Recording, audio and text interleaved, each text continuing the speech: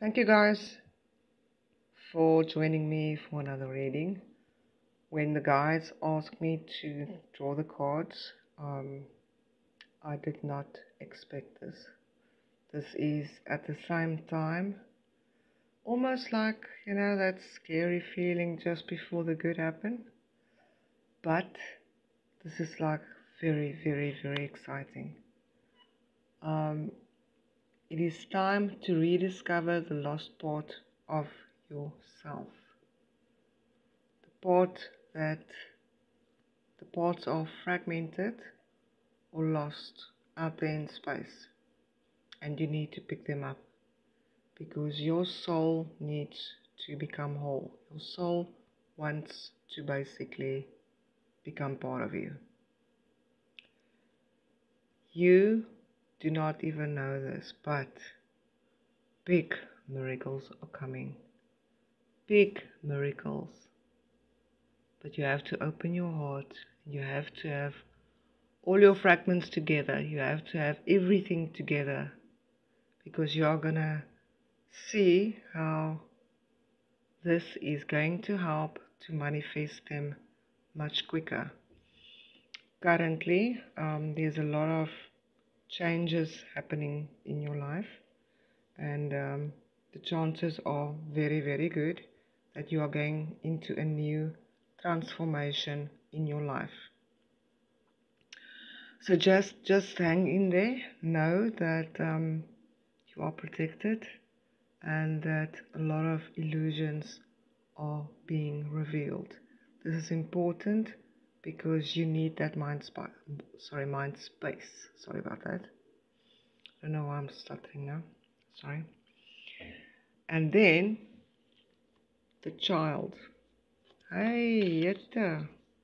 Normally when we get this card is a very big indication that you need to connect with happiness. You need to connect with joy and those things that actually make you happy. Not things that make other people happy. Focus on you. Oh my goodness, I was just talking about this in the beginning. Do you know what this card means? This is not any card. This card is from the shamans.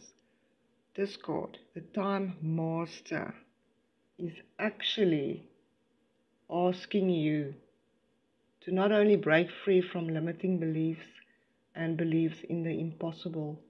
So yes, you know how the wheel of time actually turns. The belief that there's too much to do or too little is only in your mind. It's not real. To change the now, we have to release all stories and bad memories from the past. And then thunder. Thunder can be scary, but sometimes also exciting. This is a very, very important time for you right now.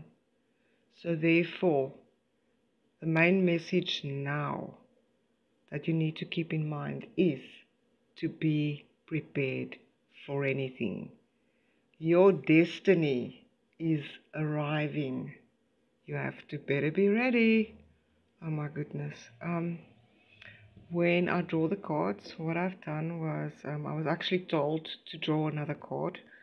And this is basically for confirmation of the message that we had now. So I don't know what's on the other side of this card. So have a look. Divine order. Do what you feel is right. An important lesson is unfolding. And this is something that is going to teach you much about yourself. Wow, there are so many powerful energies coming through in this reading. I really appreciate you guys being with me today. I appreciate your time. And most of these readings are basically for the collective consciousness. So if anything resonates with you, take it. But otherwise, lovingly leave the rest. Take care until our next reading. Bye-bye.